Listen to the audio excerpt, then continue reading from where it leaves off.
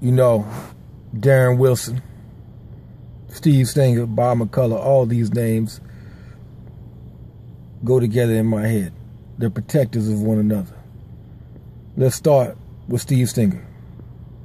Steve Stenger ran with the support of the Dixiecrats in South St. Louis County and the remnants of the old white racist machine in North St. Louis County and some of his money people in West County to defeat Charlie Dooley, the black St. Louis County executive.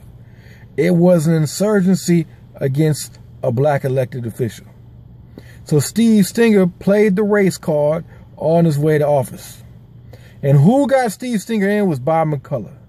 Bob McCullough is who put Steve Stenger over. Steve Stenger would not have won the Democratic primary without the benefit of Bob McCullough. So Steve Stenger and Bob McCullough are really the same person, and together they're McStenger. When you see Bob McCullough, think of Steve Stenger. When you see Steve Stenger, think of Bob McCullough. These two are like peas in a pod.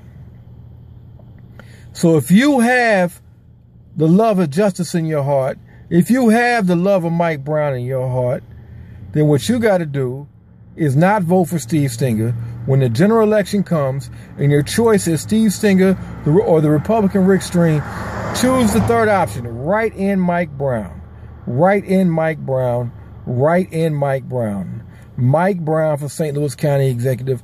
Write in Mike Brown, because a vote for Steve Stenger is a vote for Bob McCullough.